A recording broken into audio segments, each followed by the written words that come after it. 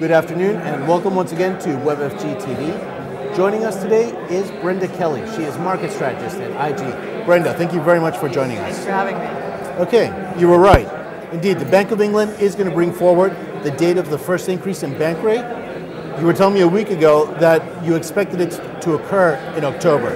Is that still your full expectation? There's some people holding out.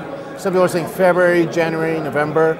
How do you see it? Well, I think it could be October or November of this year. I do certainly believe that the new members of the Monetary Policy Committee will upset the balance of what has been quite a dovish Bank of England over the last number of years. And of course, the fact that we have seen unemployment creep back down a little bit, we've seen house prices starting to rise, actually really very dramatically. And of course, there is a little bit of pressure on the Bank of England to act at this particular moment in time to cool down that housing market. Right. But what I did mention last week is that I think that the FPC will more than likely roll back on some of the fiscal policies that they have in place, which are there to, I suppose, support the housing boom. And that will happen probably September, and then we'll see the interest rate hike. What has been interesting is that a lot of the UK companies have been suffering at the hands of a strong pound. So I think to actually go ahead, raise the interest rates, possibly not by 0.25%, maybe a little bit less than that, but a gradual increase, but not too close to the general elections. Right. That is the key problem here. No government will want to see an interest rate hike just before a general election. So it'll be gradual and it will happen, as I said, sooner rather than the first quarter of next year. Right, but what about the Bank of England independence? They are, right. Well, there is obviously an independence there, and Bank of England would say that they are not in control of the housing boom, that is down to the politicians. And you could argue that perhaps the politicians themselves did not allow for that in the most recent budget. There was nothing there that really helped to put a bit of dampener on the housing bubble that we're currently seeing. So there's probably an element of the fact that they will be, you scratch my back and I'll scratch yours. We'll pull back on the policies that are helping to stoke it, and you can help us a little bit further by hiking the interest rates, as well as the fact that we've got a lot of different mortgage policies that have been put in place that are all there to try and dampen what's been happening. The macroprudential measures. Precisely, right. Yes. This week we have the meetings of the last meeting of the MPC. We also have the quarterly meeting of the FPC. Everybody's talking about macroprudential measures. Everybody talks about putting limits on certain types of mortgages. What about perhaps placing a stamp duty on foreigners buying property in London? Is that an option? I think that should be an option, and if anything, it's something that should be done before you put any sort of restrictions on mortgages. A lot of what we're seeing, particularly in London and the southeast, is not a credit-fueled boom. It's very much safe haven capital flow coming from Europe, coming from Russia, possibly China as well, and none of that is actually being able to be controlled by any mortgage policy improvements or denials. So I think a stamp duty and possibly a capital gains tax of an increase for non-residents would do an awful lot more than putting a cap on the mortgages that are currently available. Right. How far do you see cable going? I think cable still hasn't managed to get through that 170 mark against the US dollar, but I think once we do, you can imagine there are a huge amount of options expiry around that particular metric, and I think once we get through 170.50, it's going to trigger a lot of stop losses and a lot of long orders as well. My key target at the moment, as long as we get through that 170 level, will be around the 173.40, and I think that could happen in a matter of months for cable. Okay. Do you see risks that it eventually, looking at the macro backdrop, it's hard to tell, but that it could go even further above, further higher, say 175, 180 even?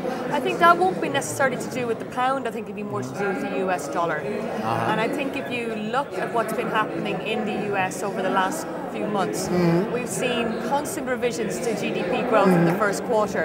And yes, you can say it was the bad weather, and certainly it does look like unemployment is going in the right direction, but there's still no inflation there. And I think pulling back on tapering, while there is a global disinflation spiral taking place, might make the Fed stop and think a little bit. And that in itself, if they decide to maybe continue the status quo, perhaps, but maybe reduce the taper ever so slightly in order to be sure that inflation is making a return.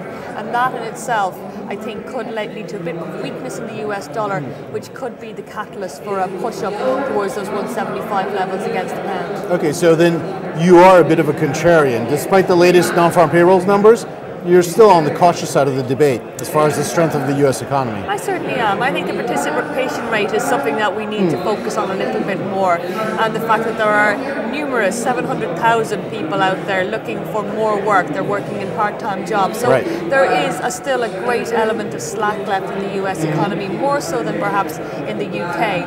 And I think pulling back on the QE and even tightening monetary policy too soon could have a detrimental effect. And it's not necessarily what Janet Yellen will want to do. She'll want to be sure that everything's on an even keel and we're back to pre-crisis highs in terms of GDP levels, not equity levels, GDP levels, and then and only then can we look at tightening monetary policy. Okay. In markets now, traders, there's a lot of talk about volatility. We finished towards the end of the week more or less towards 7-year lows. A danger sign, a warning signal? If you look at volatility over the last number of tops in the markets, it has normally marked an area that maybe a big reversal is about to take place. And we saw it in 96, we saw it in 2007, 2008, and now we're seeing an all-time low. And you do have to question why that actually is. Is it that the market is getting overly complacent, or is it something else as well? And I think if you look at the volatility index versus the dollar index, they do tend to work in lockstep with each other. And that has been the key issue there, the fact that we have seen a linear tapering of QE, and we've come to learn to expect that from the Federal Reserve. So from that perspective, we could be looking for a bit of a jolt in the US dollar, which I think will feed into the volatility index. And as an aside, you do generally, and I've seen quite recently, see a full moon mark the top and bottom of the volatility index. Now, I am not an astrologist, but I do feel that sometimes it is worthwhile having a look at different areas. And if many people believe that the full moon marks the bottom of volatility, then that could mean it marks the bottom of volatility. So on Friday, we might have seen a bit of a short-term top in the market.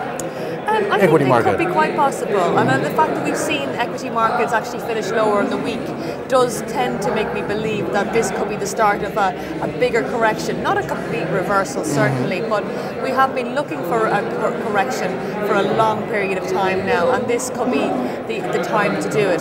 The FTSE 100, for example, the 6770 mark, I think that really is the line in the sand for the FTSE. And if we do see a daily close, or even better yet, a weekly close through that, we could see a return down to the 200-day moving average, about a 300-point correction there. And I would expect that if that is to happen, then it will be a global effect rather than just UK-based. Okay. Finally, geopolitics, Iraq. How dangerous can this situation get there? Could that perhaps also contribute to stoking volatility in the markets? It is rather unexpected. It certainly is, and I think most would believe that actual Iraq invasion and the pulling out of troops was well and truly a done deal. But certainly, I think the markets might react a little bit to it, given the fact that we have seen such low volatility, and markets do like, well, not like, but they do look at worry and look at the problems that there might be. And any sort of push up in the oil price is always going to have an impact on businesses, margins and profits. And this, of course, will lead perhaps to some people taking some money off the table in the equity markets. So of course, if we do see like boots on the ground, then I would say that it contributes quite heavily to the oil price premium and a little bit more downside in equity markets. How far do you think, I know this is an extremely difficult question, but how far do you think that the price of a barrel of Brent would need to go for equity traders to start getting really nervous? Well, if you look at where it was a week ago, and we've climbed up from $103 a barrel to over $106 a barrel, I mean, it's not a huge amount in the grand scheme of things, but if we went back up towards the highs, more recent highs around the $125 per barrel mark, that would, I suppose, reignite the memories of when we were looking at oil at around $140 a barrel. So from that point of view, it might actually mark a little bit of problems. And of course, that, as I think, will concern traders and investors and even in general economies alike, that this will have an impact and that it could go higher. So yeah, I think it would have to go through the 120 mark to really get things moving on that. All right, fantastic. Brenda Kelly, market strategist, IG, thank you very much for your time. Thank you very much. And as always, thank you very much for your time. And that's all from us here at Weather TV for today. Until next time.